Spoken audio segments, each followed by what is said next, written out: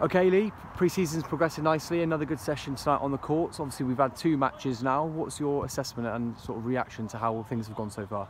Very, very pleased with it, to be honest with you, Bill. At this moment in time, the players have bought into everything that pre-season's been about. Obviously, the introduction of Liam into the coaching team has been a real big move forward for us in terms of it gives a bit of invention to training, and the players have definitely bought into that.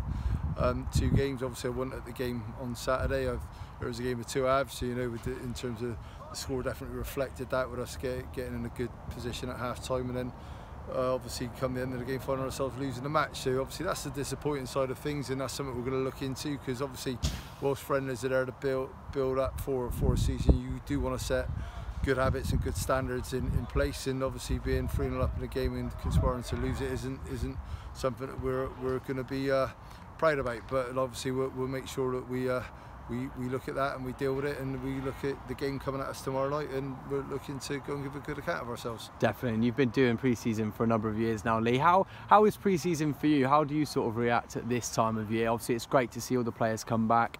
You know, everyone's got smiles on their faces, and obviously we know the FA Cup draw now, which is with Thame United. How is everyone going into that one?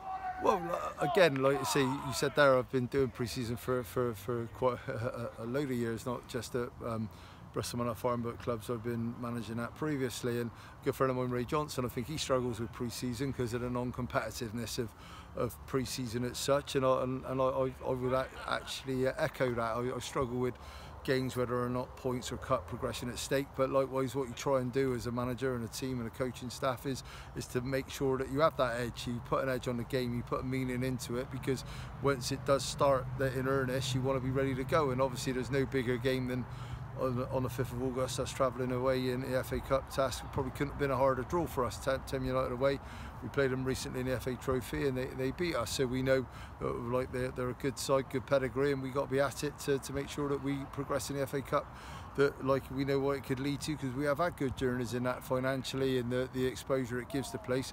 We don't want to be out of that without looking at it. Definitely, and obviously you touched there on the Bitten match tomorrow night. What can we expect from that one? Another good side. Obviously we know that they dropped out for reasons of their own, but you know, they're back in step 6 now, so we've seen sort of the transfer activity that they've been doing. They're going to be bringing a lot of good players in. What can we expect from that match?